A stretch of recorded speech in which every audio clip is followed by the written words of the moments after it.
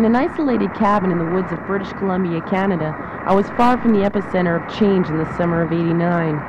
Inundated with news via satellite TV of mass exodus from East Germany through Hungary and Czechoslovakia, friends asked me why I wasn't in Germany at such a significant moment in history.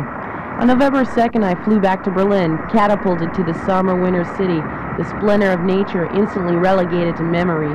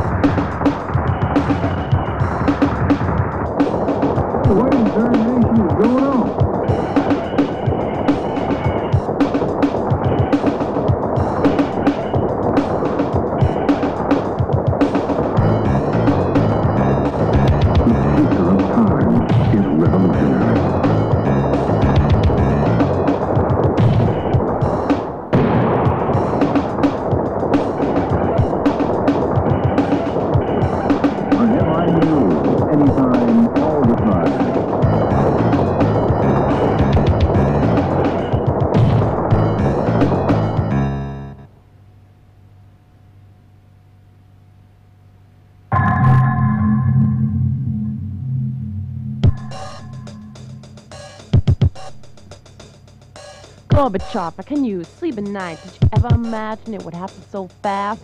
Or did you have a foresight? Fast, so fast.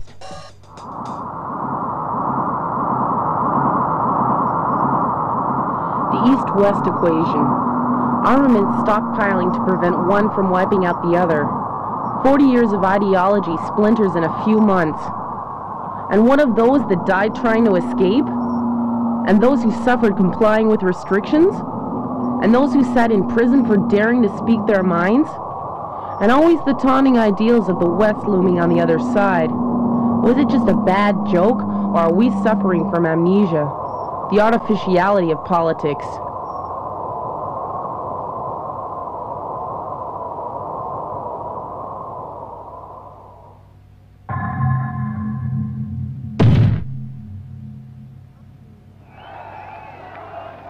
A 500,000 people demonstrate for reform and democracy at Alexanderplatz in East Berlin. I watch the spectacle in live broadcasts on both East and West television. It is clear. There's no turning back. The power of the media spreads like a virus out of control. The system of oppression must end. The demonstrators call for the government to step down. Incredulous, I listen to speeches that only weeks before would have been considered subversive and made one an enemy of the state.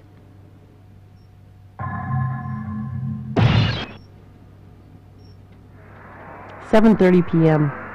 In the subway on my way to a Faith No More concert, people start shouting, "The mall is big. The wall is gone." A euphoric mania takes over. East Berliners storm over the borders as exuberant West Berliners rush to the east. Media from around the world suddenly turns its attention to Berlin. The image of people dancing on the wall is imprinted in history. This wall, this concrete symbol of separation, is suddenly not necessary, an artifact of the past. Wonderful yet absurd. The wall came down as quickly as it went up. Is it a coincidence that November 9th is the same date as Crystal Night in 1938? The fateful evening when stores owned by Jews were vandalized and destroyed by fascists across Germany? I wonder.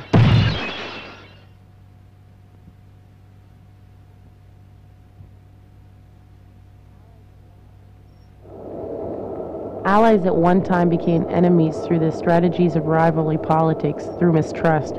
Whose means of destruction was more effective? Barriers obstructing the exchange of information increased anxiety. Propaganda's insidious effects prospered. Red fever, yellow fever, red, white, and blue fever. Imposed social structure or laissez-faire. Differences in theory and man's belief what is best for man. Free choice, few options. Self-determination, corruption. Theories and practicality collapse. Ideals disintegrate in the hands of individuals under pressure of bureaucracy and economics. Now the divided city is whole again.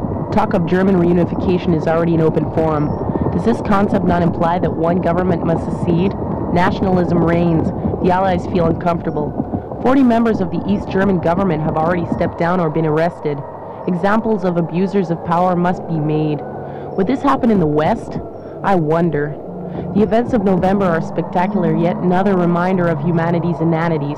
We make enemies of each other, only to discover it wasn't necessary. We kiss and make up, together at long last.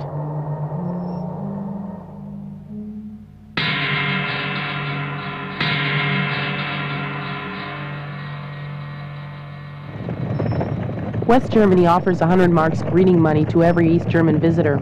Yet after the 100 marks is spent, their money is worth nothing. Consumerism runs rampant.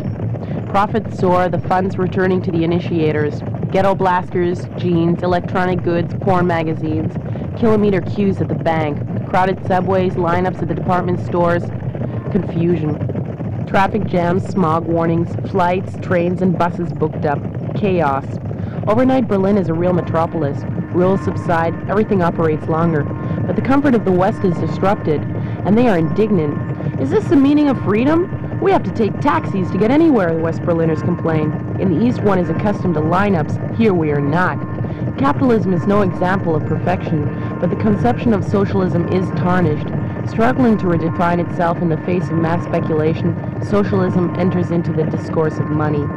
Modernization, technology, trade, ecology, the West appears generous. A whole new market awaits. Lost in superficialities, bananas become the symbol of capitalism and exoticism. The marketing of freedom of symbols of concrete.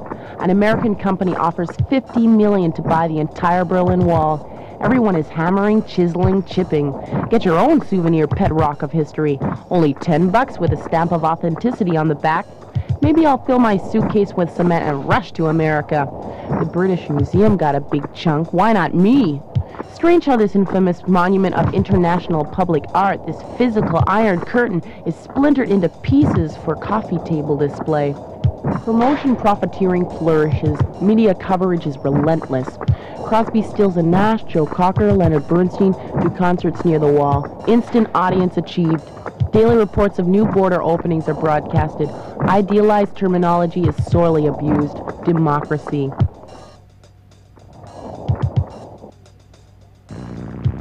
They called it the November Revolution. Amen. Celebrity anchormen from almost every nation were broadcasting live for hours in front of the Brandenburger Gate. All the world could see the history in the making live. Yeah. Ironically, a subsequent TV survey concluded that most viewers changed the channel after 5 minutes. History brought the ratings down. Media has given us the illusion of global consciousness, a sense of synchronicity with the events happening around the world. But what ideology produces these global pictures? Neutrality is a non-entity. History makes me suspicious. Who will be the next enemy? Repent, brother. Amen. The whole world is over, but only because capitalism has vanquished socialism. Fast, so fast. Fast, so fast.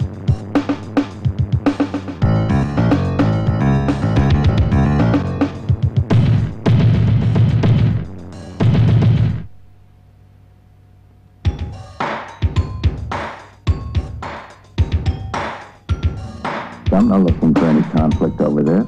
I'm not going to change my position any. But let's see how those negotiations come out, and we'll start discussing that.